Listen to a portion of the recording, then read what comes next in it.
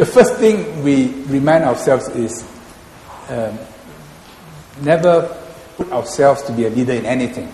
That is the motto that Foreign Affairs Minister George Yeo lives by as a leader. And that role, he says, requires service from the heart. That's what we always remind ourselves. And that's what we always remind our officers. Never, ever arrogate to ourselves the position of leadership.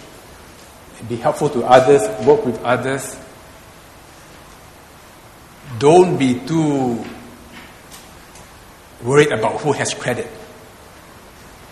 We have objectives, which is an ASEAN which is integrated, which secures around us a zone of stability, which makes possible our continuing development.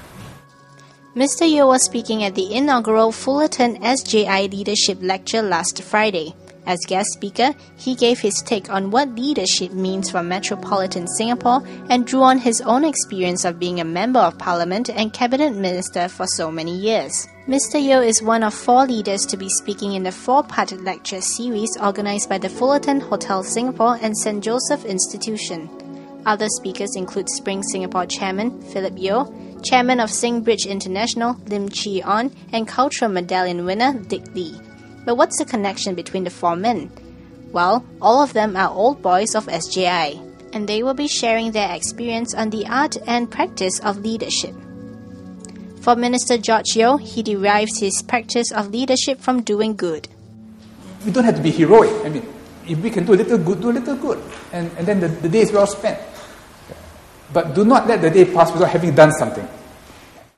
As society progresses, Mr. Yeo expects leaders to deal with the uncertainties and the availability of more choices that come with that change.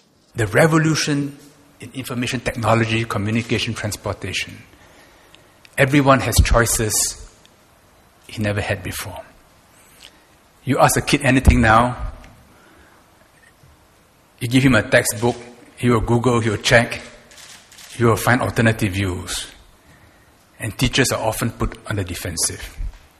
Well, you can try and shut down the students, say, you should quiet, But can you win the respect of the students? Or is it not wiser to say, look, well, what does Google say? What does Wiki say?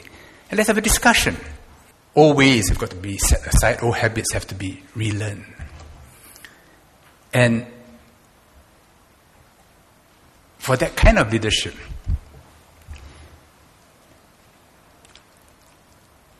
there is a messiness which one must live with. So accepting a certain messiness, a certain uncertainty, a certain unpredictability is a part of the new leadership requirement.